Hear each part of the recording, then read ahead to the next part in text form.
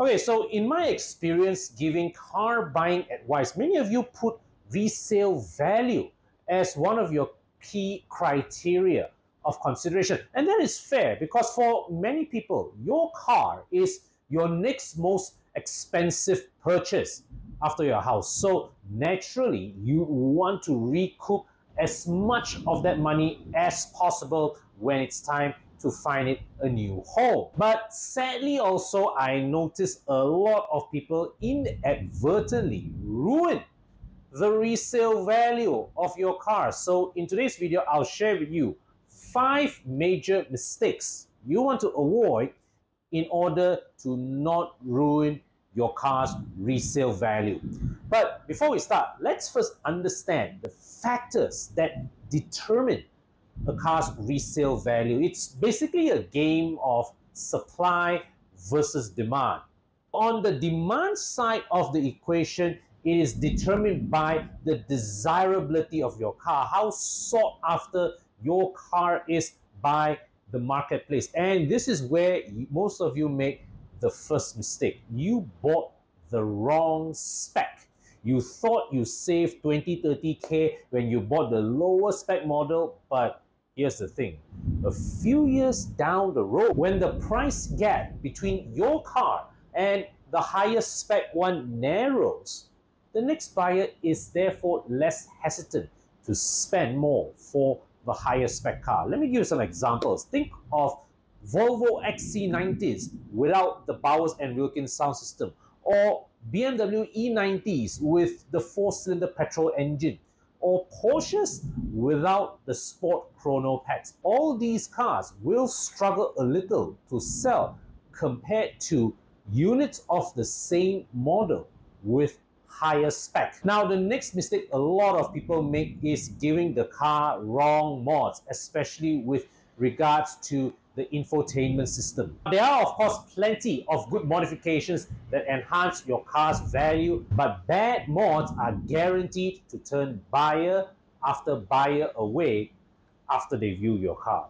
So the rule of thumb is this: when it comes to mods, OEM plus mods are generally safe. So meaning, let's say like you fit something from a higher spec version of your car, like M5 parts into a regular 5 series, or Proton R3 parts into your Saga, Persona or Waja, you are fine.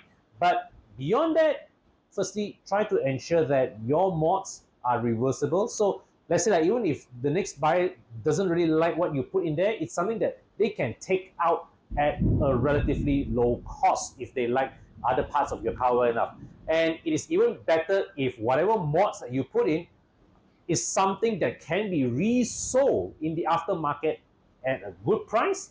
That's even better. Okay, so mistake number 3, bad bodywork. Now, it is of course impossible to ensure that your car is 100% accident free. You do get into fender benders from time to time.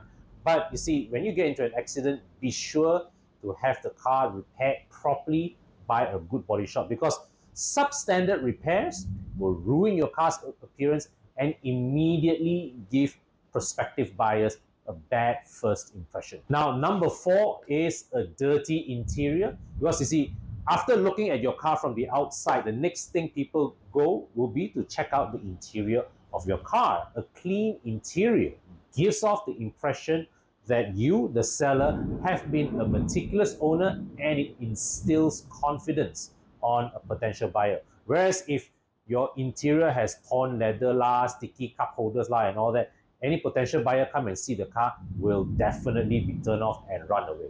But of course, keeping your interior fresh is a continuous action, and I therefore recommend that you invest in 2 things. Number 1, a good tint to minimize heat damaging the interior plastics of your car. Secondly, also invest in regular interior detailing just to keep the plastic fresh and also the leather moist. And as a quick plug, here is the number and contact of EvoClub Car Wash team if you want to schedule an interior detailing package for your car.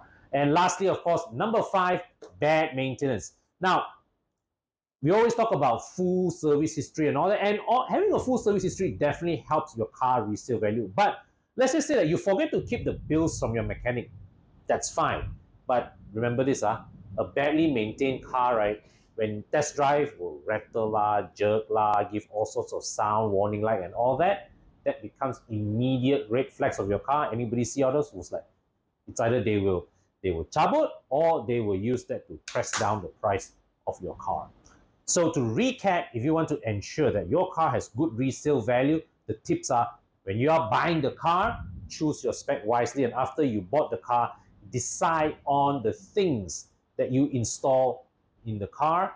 Keep it well maintained, both mechanically and cosmetically. You will have no problems commanding better resale value compared to other units of the same model. So please let me know your thoughts in the comment section. I'm particularly interested to know what are the things that you look out for when you buy a used car. And of course, if you enjoyed today's video, give it a like, subscribe to my channel, and do check out the channel of all my other Horizon team members as well.